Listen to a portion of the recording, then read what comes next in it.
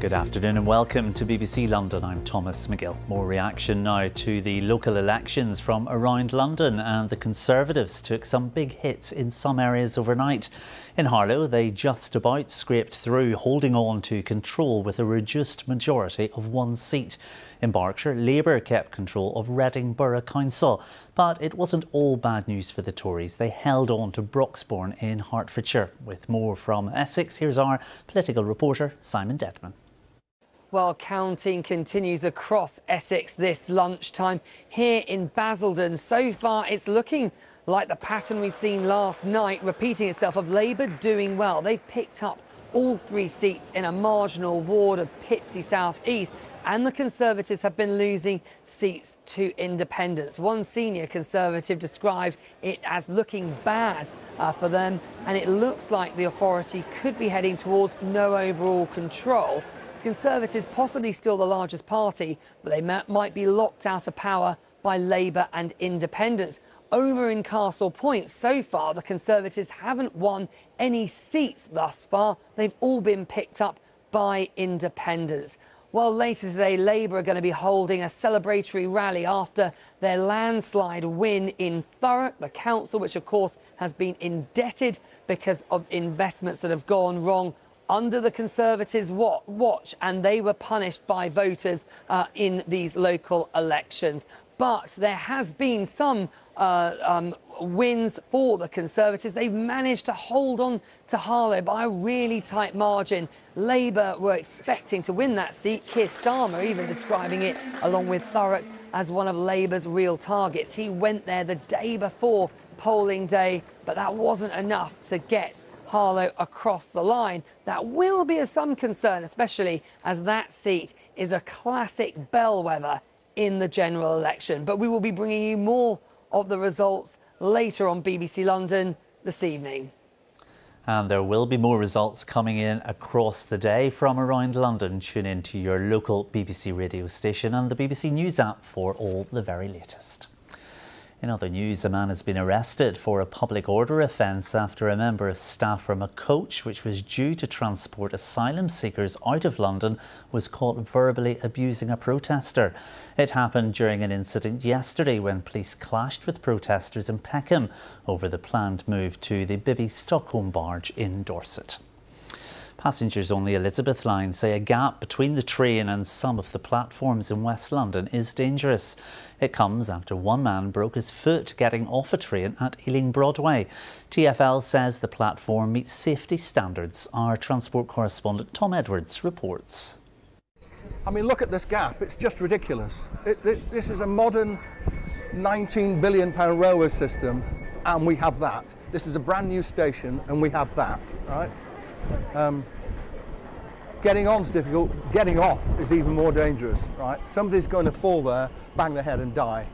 Eric Leach broke his foot getting off an Elizabeth line train here at Ealing Broadway. He says the drop is too high and dangerous, especially in rush hour. I was initially shocked to see what a big drop it was, and there were people trying to get on as people were trying to get off. Lost my balance, came down, hit the deck, broke my foot, smashed up my knee. Had to be taken with a wheelchair and a taxi home, and went to hospital, x-ray, broken bone in my left foot, and I spent 8 days on the sofa, couldn't get upstairs. Thank God I had a downstairs toilet, and I just think this is absurd. On the central section of the Elizabeth line, there is level boarding from the platform to trains. Mind the gap between the train and the platform. But in outer London, at some stations, that isn't the case.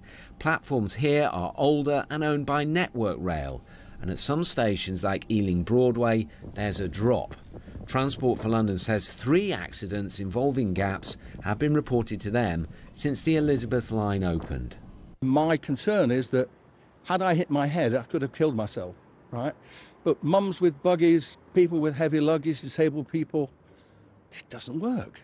It just doesn't work. And as I said, 19 billion's worth of bespoke train and a brand new station.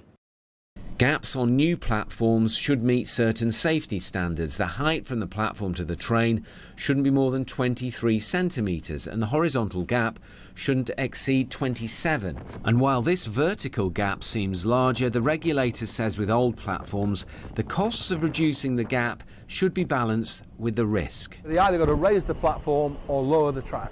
Transport for London says it's sorry about this incident and says the gap does comply with safety standards, although it recognises older stations can have a larger gap.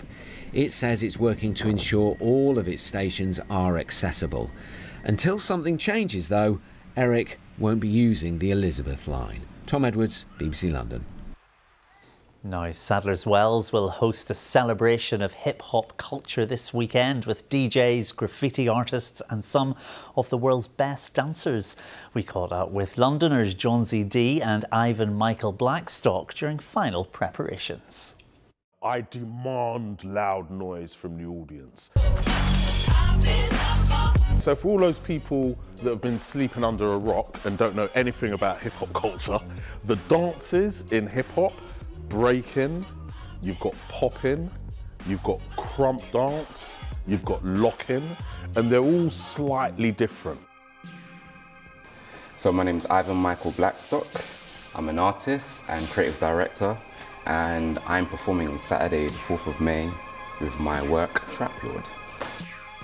Back in 2015, I was in a sensitive place, and what I wanted to do is to gather some young men together who I also felt this strong connection with, that felt that they were kind of dealing with some, internal struggles.